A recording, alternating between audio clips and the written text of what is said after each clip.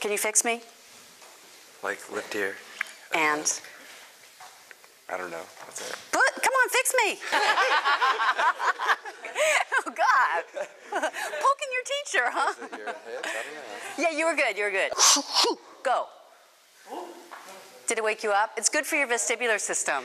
I have been teaching dance for 30 years. Shoulders down, Juwan. Shoulders down, Brianna.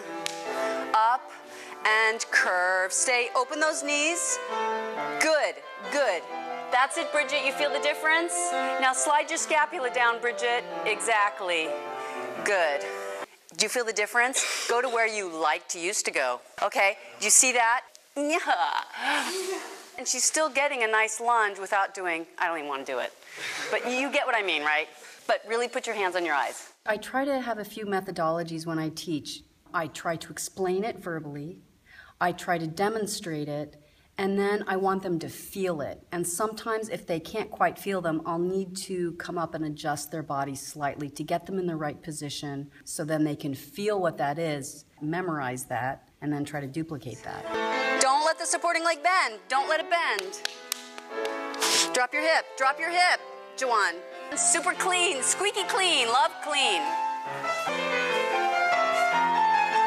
Such gorgeous use of the back. I'm so happy.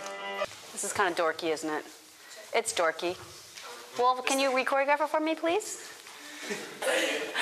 Make fun of me and you can't do it. In Modern 2, the movement combinations are simpler.